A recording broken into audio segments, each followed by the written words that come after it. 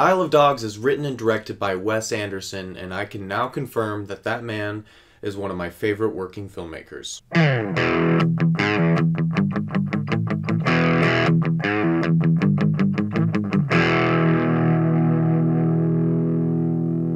Isle of Dogs is about a trash island turned dog island when a sickness spreads among the dogs of Japan. When talks of conspiracy begin to bubble, a boy decides to go on an adventure to find his missing dog, Spots. Wes Anderson has been perfecting his craft for a while now, and while Moonrise Kingdom and Grand Budapest Hotel are nearly flawless, even his less well-received films are intriguing and beautiful and therefore gain followings. With Isle of Dogs, Wes gives us an entirely animated stop-motion spectacle with political and social commentary, along with engaging and witty dialogue that I didn't even need to understand half the time to love. A lot of the movie was in Japanese but didn't have subtitles, which forced us to really get to know our characters rather than rely on words to understand them. This was a cool new experience for me in foreign language with film. It was done brilliantly, and it really gave us the opportunity to really enjoy the spectacle of a Wes Anderson film. Every single shot is beautiful, and every line drives the plot forward.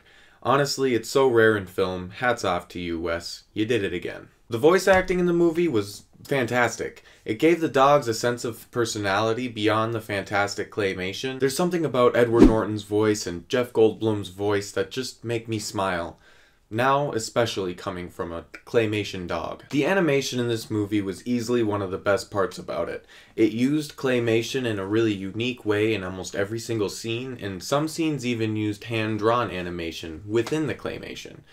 I've said Asian too many times. It was really cool and utilized perfectly. Director of photography was Tristan Oliver, who did Paranorman and Fantastic Mr. Fox. The man knows how to film a stop motion, and with Isle of Dogs, he did it so well. While Wes Anderson was able to give us one of the most beautiful films of the year, Tristan was able to present it for us. Isle of Dogs was actually written by Wes Anderson, but he had help from past collaborators like Jason Schwartzman, Kenichi Nomura, and Roman Coppola. The story was excellent and engaging with really good commentary without failing to be funny pretty much the whole time. It was written and directed by a clear lover of Japanese cinema, so if you're a fan, you'll really enjoy this movie. The original score was by Alexander Desplat, who actually won a couple Oscars for Grand Budapest Hotel and Shape of Water last year. The music was definitely the final piece to the puzzle that just fit perfectly together. Everything from the opening credits to the closing credits.